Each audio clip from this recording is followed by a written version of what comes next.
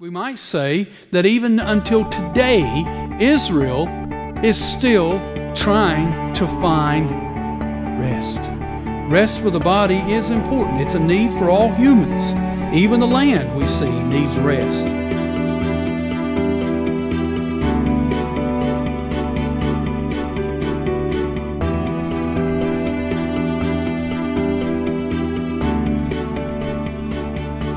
Was God simply acknowledging that the Israelites were tired from 40-plus years of traveling in the wilderness? Did Yahweh mean that entering the promised land and taking it was the rest that He had promised? Had God promised Israel rest? Had He really promised that? If so, when and why? Does this not seem like an odd promise when all things are considered? Why wouldn't God simply promise them peace? Or just the land? Or even prosperity? I mean, He did promise those things, but why rest?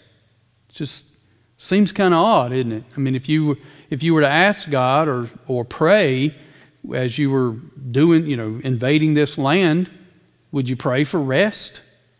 I mean, the more we study the Bible, the more it makes sense. And I think that's the point we're making here is many do not realize that the idea of rest is running like a thread through the entire body of Scripture. This idea of rest goes through the whole Bible. It's much larger than even Israel. And that's why we need to really pay attention to it. So let's take a few minutes and do a little Bible study here, trace this through. So number one, we see that Canaan was to be a place of rest for God's people. Every time we see God referring to giving the people this land, the promised land, He usually refers to how this is going to be their place of rest. And, if we put it into context that Abraham had left Ur of the Chaldeans so long ago, over 400 some years before this, that Abraham traveled from Ur, which is over near the Fertile Crescent, goes across the highway. They had highways back then. Across the highway to Haran, which was the normal way you would do this, and then down the route into the land of Canaan by the Mediterranean Sea. We get our backwards sea. Here's the Mediterranean, which the Bible calls the Great Sea.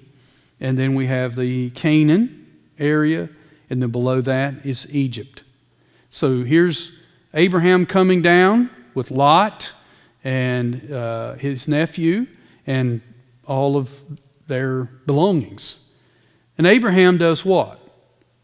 Well, he goes into the land of Canaan, and God says, every place where you step your foot, I'm going to give to you. But now Abraham did wander around, though, didn't he? He was sort of nomadic. The Bible records that Abraham went to one place and he would dig a well, build an altar, and stay there for a while. Then he would go somewhere else, dig a well, build an altar, and stay there for a while. He did it the whole time, moving around. And in Abraham's lifetime, he did not inherit the land. In fact, of the land that God said that He would give to Abraham, the only portion that he owned at his death was the portion that he purchased to bury his wife. That's all he owned. And then, of course, Isaac comes into the picture. We've got the same thing kind of happening with Isaac. You kind of get the idea that Isaac settled down more than his dad, but he never really inherited the land. And Jacob and so forth. Jacob and his sons go down into Egypt. 400 years later, they're in slavery. And God delivers them out of that. And now they're traveling through the desert because of their disobedience. There you go. God adds another 40 years in the desert, so that whole generation dies. And then a new generation moves into the land of Canaan. So now, over 400, almost 500, maybe almost 600 years have gone by. And they're just now entering the land. So if you look at it in that view, that God would say, here's the land. You can finally rest. You can plant roots. You can finally own this that I've been promising you all these years. And so there's that idea of rest that the Bible gives us. So that's why God refers to the land as their place of rest so many times. In Exodus chapter 33 we see it. It says, and he said, my presence, this is when Moses, Moses says to God that I will go if you go with me, after the people's rebellion. And so Exodus 33:14, and he said, this is God, my presence will go with you. I will give you rest. Joshua 11:23, so Joshua took the whole land according to all that the Lord had spoken to Moses, and Joshua gave it for an inheritance to Israel according to their tribal allotments. And the land had rest from war. 14:15. Now the name of Hebron formerly was Kiriath Arba. Arba was the greatest man among the Anakim. Remember, the Anakim were the giants. So Arba was the greatest of the giants. And so they named the city after him, Kiriath, city of Arba. And the land had rest from war. 21:44 and 45, we read, the Lord gave them rest on every side, just as he had sworn to their fathers. And then, of course, it makes this claim, not one of the good promises that the Lord had made to the house of Israel had failed, all came to pass. And 22 verse 4, and now the Lord your God has given you rest to your brothers. This is referring to the tribes on the eastern side. Therefore, turn and go to your tents in the land where your possessions lie, which Moses, the servant of the Lord, gave you on the other side of the Jordan. God has given rest to your brothers. In other words, he's speaking to the ones that are going back across the river to the east side.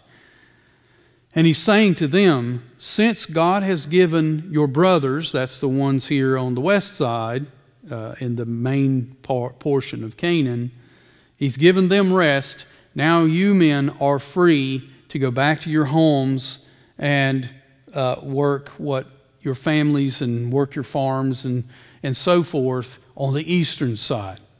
So God is saying, Joshua is saying, you fulfilled your responsibility. God has given them rest. Now you go enjoy your rest, as it were. So what's going on here? I mean, you've got all this reference to rest, and the land is rest from war and so forth. Well, there's clearly much more to this than just being tired. I mean, we can see that, can't we? There's something about the land needs to rest. Here's the people need to rest.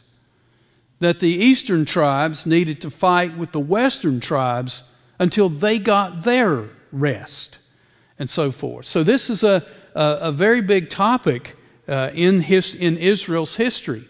We might say that even until today, Israel is still trying to find rest.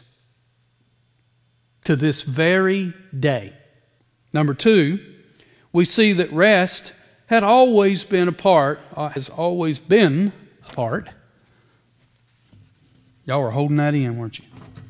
Y'all are like, he don't see that, does he? How's that? Rest had always been a part of God's plan. It's always been a part. And what does that mean? Well, if you go back to Genesis, all the way back to the book of Genesis, in chapter 2, verses 1 through 3, thus the heavens and the earth were finished, and all the hosts of them, and on the seventh day God finished His work that He had done, and He rested on the seventh day from all His work that He had done. So God blessed the seventh day and made it holy, because on it God rested from all His work that He had done in creation. Was God tired? No. Are you tired after 6 days of work? Yeah. Yes, there's the physical part.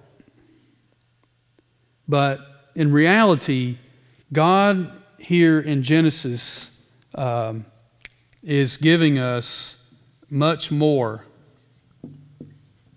than physical rest that we see here in verses 1 through 3. Why? And how do we know that? Well, because God set the example by resting. And we know God's not tired. There is something unique about this rest. Is it just an example that, okay, well, I'm God, you're human, I'm infinite, you're finite, I'm all-powerful, you're not, so I'm going to rest so you can learn from that. Is that all it is? I don't think so. And I think the Bible continues to show us that. Now, is that part of it? Yes, it is. God knows what's best for us, and He knows that we need rest, physical rest. God rested on the seventh day. God commanded His covenant people to rest on the Sabbath day. Now, theologians have argued a lot right here. They have said, when God rested on the seventh day, was He commanding that all who believe Him or believe in Him as the true God, they are bound to worship God on the Sabbath or the seventh day? Okay, so, or seventh. Was God setting down right there a commandment? Well, I think in some ways He was. And right now I'm not really going to want us to debate that, but just to understand that this has already been a discussion. Theologians for centuries have already seen that worship and rest are related. Did you see what's going on there?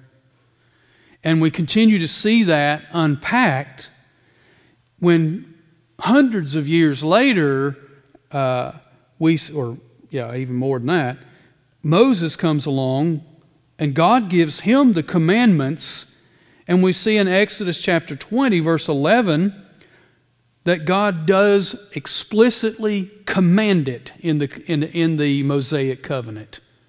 He now comes, if there was any question before, he clarifies it now and lays it down as a commandment. For in 6 days the Lord made heaven and earth, the sea and all that is in them, and rested on the seventh day. And this is why we say it probably was a commandment. Therefore, the Lord blessed the Sabbath day and made it holy. Holy, set apart, sanctified, holy, specifically for God. That's what that means. And we see it also in Leviticus chapter 23, verse 3. 6 days shall work be done, but on the seventh day is a Sabbath. Sabbath. Rest to the Lord in all your dwelling places. So, Shabbat, rest. Rest on the Sabbath day. Worship. So rest and worship are together.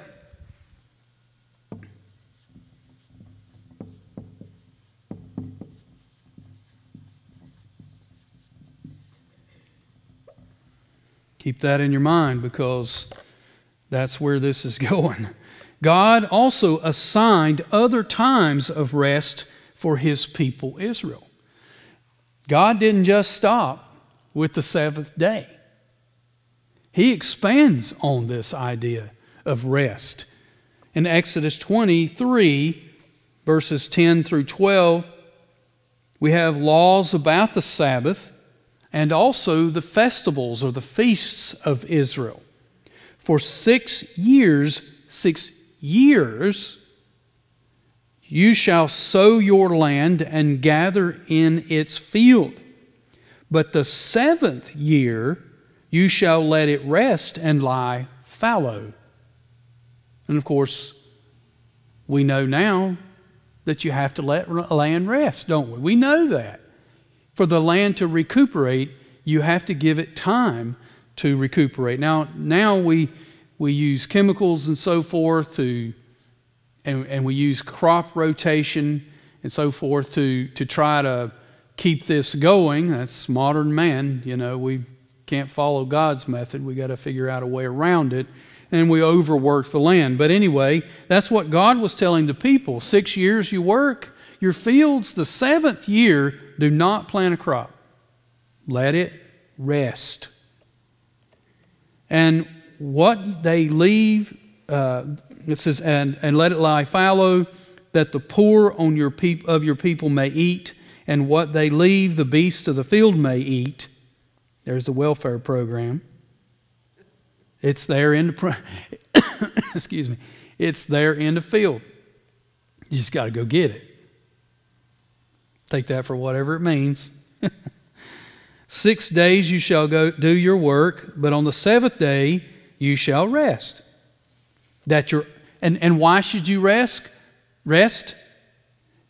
Quote, that your ox and your donkey may have rest, and the son of your servant woman, and the alien or the foreigner, the stranger, the traveler who's in your land may be refreshed. So even foreigners that come into the land of Israel, they were encouraged to participate in the Sabbath and so forth for their own good. Now, many times Israel didn't obey this. But we've got this festival. We've got the 7-year Sabbath. We have the Festival of Trumpets in Leviticus 23 and through 25. And the Lord spoke to Moses, saying, speak to the people of Israel, saying, in the 7th month, on the 7th day of the month, you shall observe a day of solemn rest. Notice it's not just rest. Solemn rest. That doesn't mean that you have to frown and be unhappy. That's not what it means. It means it's holy. It means it's a time set aside to worship and reverence God and rest your spirit and your body and everything else within the society. A memorial proclaimed with the blast of trumpets, a holy convocation, which is what we're doing right now, a gathering of the people of God. And you shall not do any ordinary work, and you shall present a food offering to the Lord. Leviticus 23, 26 through 32, the Day of Atonement, highest day of the year in the Jewish calendar. And the Lord spoke to Moses, saying, Now on the 10th day, of this 7th month in the Day of Atonement, it shall be for you a time of holy convocation, and you shall afflict yourselves and present a food offering to the Lord. And you shall not do any work on that very day, for it is the Day of Atonement, to make atonement for you before the Lord your God. For whatever is not afflicted on that very day shall be cut off from the people. That's a pretty big deal. You don't honor this day, you're cut off from the congregation of Israel, the people of Israel, he says. And whoever does any work on that day, that person I will destroy from among his people. You shall not do any work. It is a statute forever throughout your generations. In all your dwelling places, it shall be to you a Sabbath of solemn rest, and you shall afflict yourselves. And on the 9th day of the month, beginning at evening, from evening to evening, shall you keep your Sabbath. The Feast of Booths, we have it in Leviticus 23, 33 through 39. And then the Sabbath year, or the year of Jubilee, every 50 years, the 50th year, the whole year is a year of rest. So this is a complex system of rest that God has given His people. Why is this so important?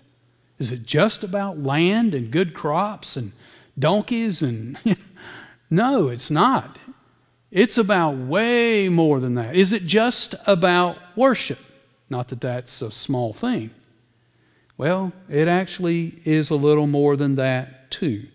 Rest for the body is important. It's a need for all humans. Even the land, we see, needs rest. Nations need rest from war. Communities need rest from work. The pursuit of God and obedience to His Word bring rest to each person, community, nation, and church. What did happen here? God rested. What happened in Exodus? Honor the Sabbath. And what am I supposed to do to honor the Sabbath? Worship God. And we see that each time of these feasts and Day of Atonement and so forth, what were they to do? Make an offering, have a holy convocation, worship God, and so forth. So this is the rest. God knows we're a whole being, not just bodies. We're spirits as well. And God knows that our spirit needs rest as well. But how does the spirit rest? Well, number 3, being rightly related to God leads to rest. Where is all this going? Well, now we're going to see. Hebrews chapter 3, verse 16 through 19. The New Testament writer to the Hebrew Christians says, For who were those who heard and yet rebelled? This is referring back to the people of God as they were coming out of Egypt. And they're following Moses. And what are they most often known for with Moses? Sorry? No, what are the people mostly known for as they followed Moses? Complaining. The old King James Version said murmur. They murmur. I remember my Old Testament professor, he said, murmur is one of those words that sounds like what it is. Murmur, murmur. It's like murmur. It's true. They were complaining.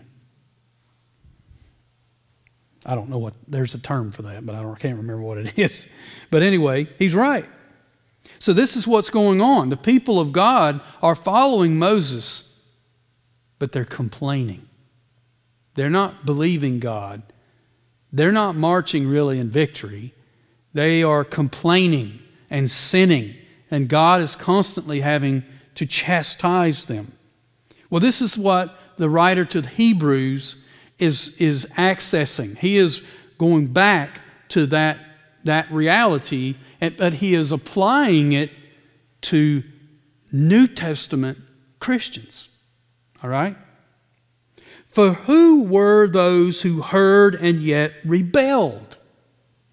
Was it not all those who left Egypt led by Moses? And with whom was he provoked for 40 years?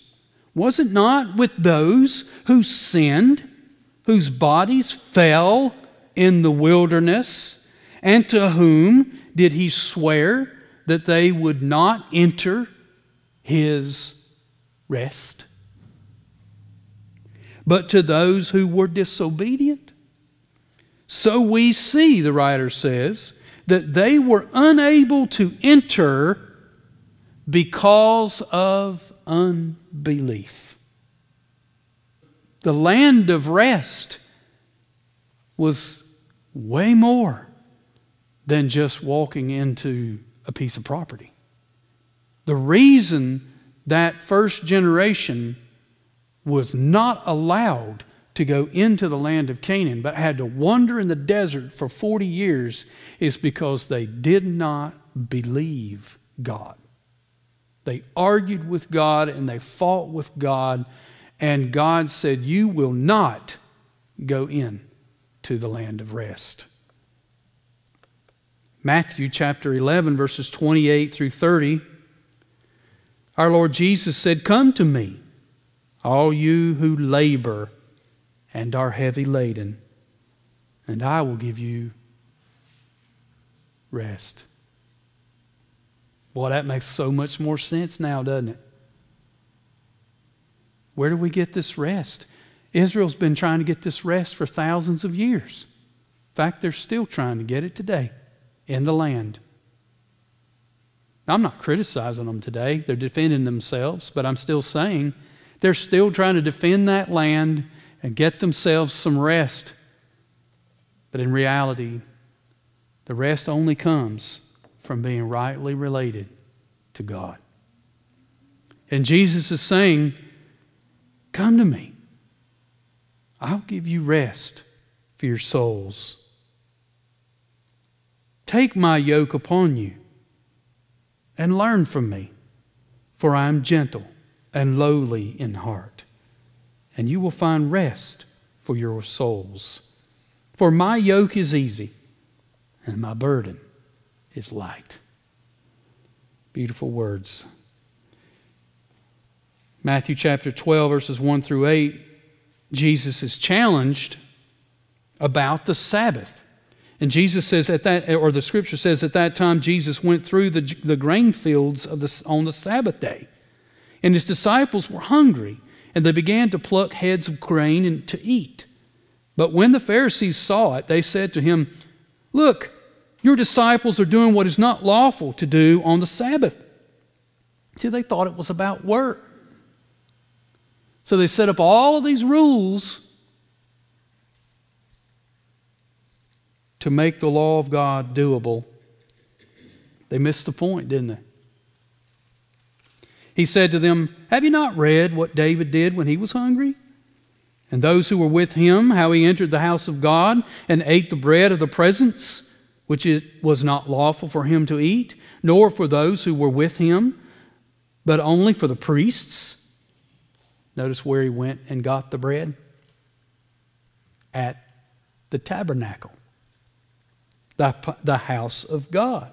Or have you not read in the law how on the Sabbath the priests in the temple profane the Sabbath and are guiltless? In other words, the priests on the Sabbath are working, they're working all day. They're doing sacrifices and all that, and yet they're not condemned for working on the Sabbath. Why?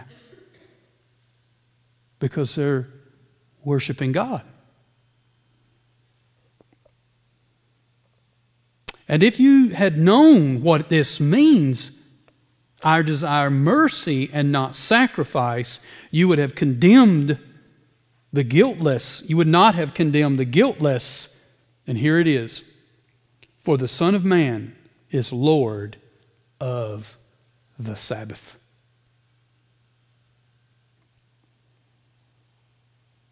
Jesus offers rest, and he offers it by faith. We see this in Romans chapter 4, verses 16 and 17. That is why it depends on faith, Paul says, in order that the promise may rest on grace and be guaranteed to all his offspring, not only to the adherent of the law, but also to the one who shares the faith of Abraham, who is the father of us all. As it is written, I have made you the father of many nations, in the presence of the God in whom he believed, who gives life to the dead and calls into existence the things that do not exist.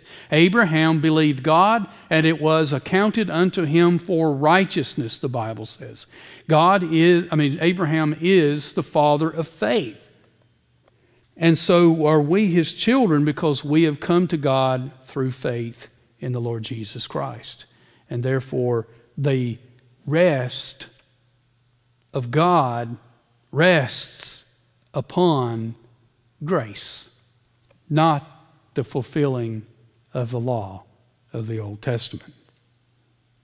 Hebrews chapter 4, if you don't mind turning there quickly. We're almost finished, but I just can't not give you this.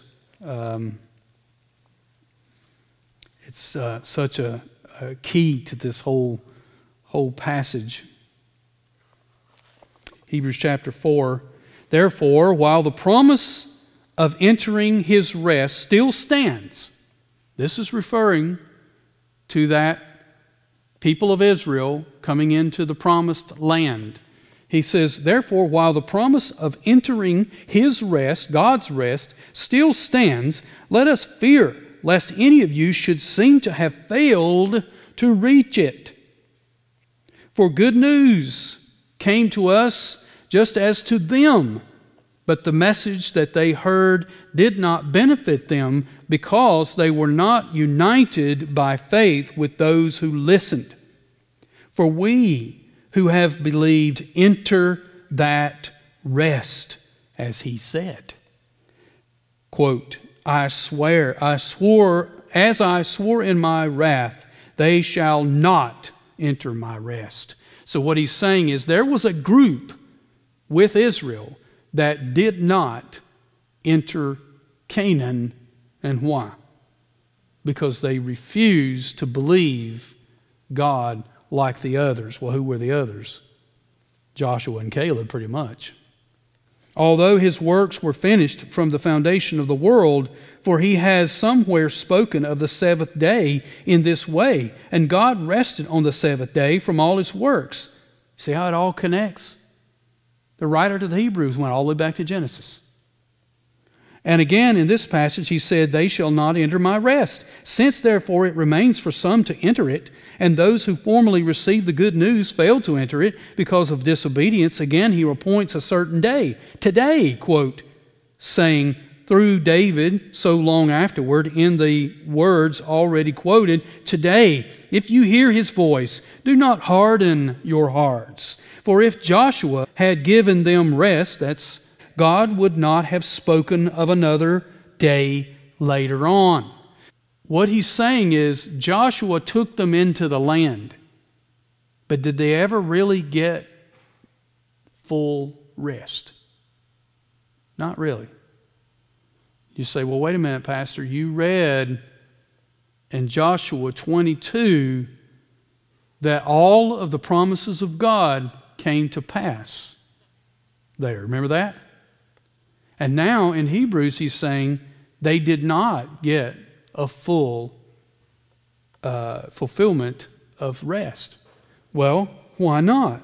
Well, the truth is because Christ had not come yet. They could not have the complete rest, which is what the writer of the Hebrews is saying. That's why he spoke of another day. Another day. Why?